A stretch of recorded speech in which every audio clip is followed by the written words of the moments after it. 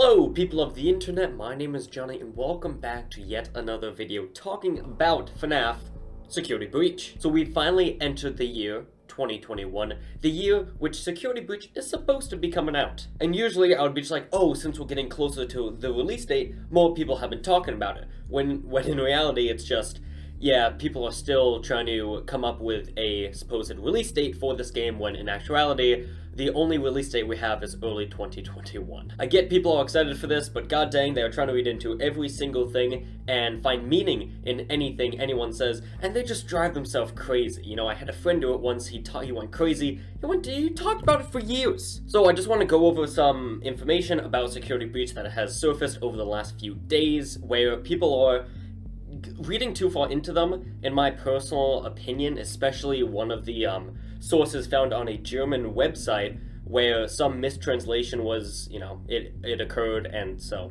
yeah, I want to clear that up. So let's not waste any more time, but before we hop into it, boys, if you're new here, like, subscribe, do all that cool stuff, and I just launched my merch store. Quite a few people have been asking for some JonnyBlox merchandise, so I thought, you know what? Let's just make some, let's see how it sells, and if people enjoy it, we'll do more in the future. We got some mugs, some stickers, some apparel, t-shirts, sweatshirts, tank tops, all that good stuff. There's even a pillow. There's a lot of great designs on there personally. And if people enjoy it, we can make some more. I really tried to make the prices as low as I can, while of course still making them high enough so not only can they be made and shipped, but also I can make at least some profit off of it, because in the future, that's gonna, you know, that's gonna have to happen. Personally, I don't think they're too high. They should be shipping out sometime mid to late January. So, now that you've checked out the merch, you've liked, you've subscribed, let's talk about FNAF Security Breach. So the first thing I want to talk about is this tweet that was released. I actually have no clue because I couldn't find the original tweet. So I found it on the Reddit. It says there was a tweet going around saying that Security Breach will release on January 12th. It's not very well known, but just to prevent any hope lost, this is a scam. It's a receipt for the core collection. And you can see the tweet says, hashtag FNAF Security Breach was legit because I spent $5 down for pre-order and it says the 12th of this month. I hope to God it's legit.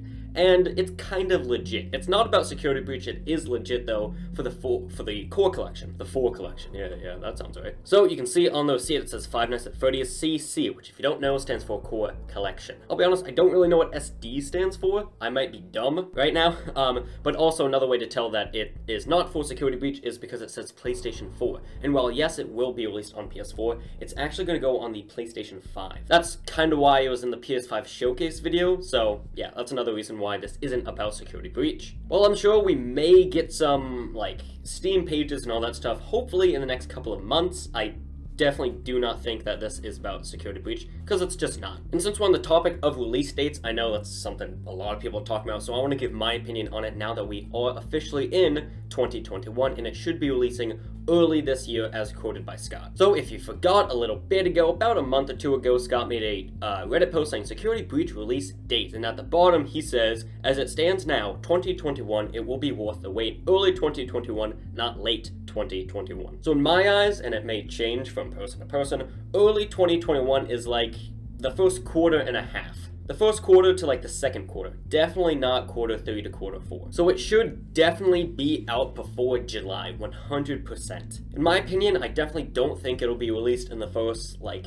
few to couple of months of early 2021, just because if they made this post about, again, a month or two ago, saying that they were delaying it because the game is 3 times as big as they thought it was going to be, I definitely don't think it's going to be ready soon, right? This whole post was Scott saying that the game has gotten way bigger than they thought and they need a lot more time. So much time, in fact, that they had to push it back to a different year. I definitely don't think it's going to be out January, February. March is a possibility, but I definitely do think it's going to be more like April or May. Maybe even April. I'd say that is like my go-to month, but again, we're just going to have to wait and find out. That's not confirmed. So talking about this German website, it's called Gaming Grounds, and a few people have found out that in this article it talks about FNAF Security Breach. So this is the exact quote from the German website. Of course, I don't speak German, and when you change the language on the site itself using Google Translate and all that stuff, it converts it obviously from German to English. And it says, if you like it a little creepier, you may find a real highlight in FNAF Security Breach. Anyone who has already gained experience with the franchise will be able to imagine something under the new title from developer Stillwell Studios. Tension, horror, and in the end, even jump scare elements will combine as you explore a pizza restaurant filled with toys,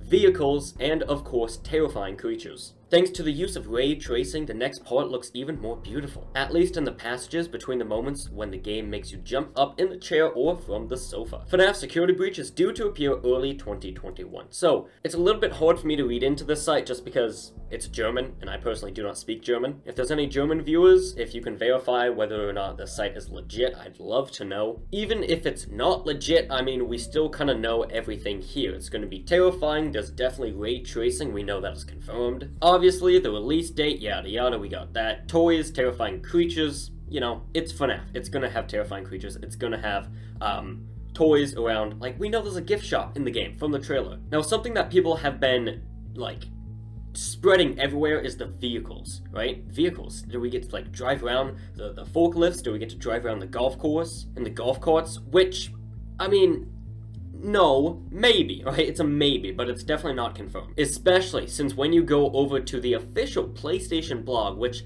I guess that does mean this is legit, so that's nice to know. The translation is a bit better, which by the way, I'm looking right now and it seems that they have the exact same games on here, so I'm guessing it's just a direct copy from German over to English on the official PlayStation blog. Yeah, on the PlayStation blog, it says, instead of saying toys, vehicles, and terrifying creatures, it says toys, rides, and terrifying animatronic creatures. So, we already know there's going to be rides in the game. We've seen that from the trailer, all the like moving parts around the mall. Plus, it's a giant mall. It's 3 stories tall. Now, I'm telling you right now, a 3-story mall that's not just gonna have stores in it. Some of the biggest malls in the United States have like full-blown water parks in them, so it wouldn't surprise me if there's some like rides around the place. Whether that's like roller coasters or just some simple like, you know, go around the caterpillar for the little kiddies, I don't know. So sure, it could be vehicles. You know, something I would love to see in the game is seeing it operate during the daytime, seeing people run around, seeing workers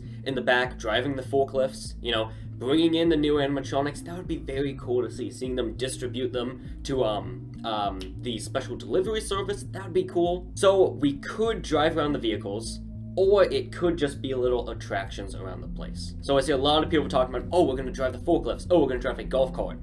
Maybe, okay, maybe. But since this is now on the PlayStation blog, I feel a lot more safe to say that this is a legit source. So again, really not anything new. It does say explore around a pizza restaurant, which that combined with the stealth element of the game, I definitely do think it's going to be free roam, which is fantastic to hear. We've been waiting so long for that to, you know, to actually be in a FNAF game, so I'm very excited. That's really it. If there's any more news on FNAF Security Breach you guys want me to talk about, I'd love to. It's a great way to kick off the new year, talking about the biggest game coming to the franchise in years. Plus, we're getting closer and closer every day, so let's look out for more news from Stillwell, because they did say that more was coming, and we were kind of hoping for something before the new year, but we didn't really get anything. We're also very much overdue for a brand new ScottGames.com teaser, right? We've had Vanny since August 7th, I believe. It was one day before the anniversary. So, Scott, we're waiting. So yeah, more news coming hopefully soon. So, that's gonna do it. Thanks for watching, and I'll see you all on the flip side.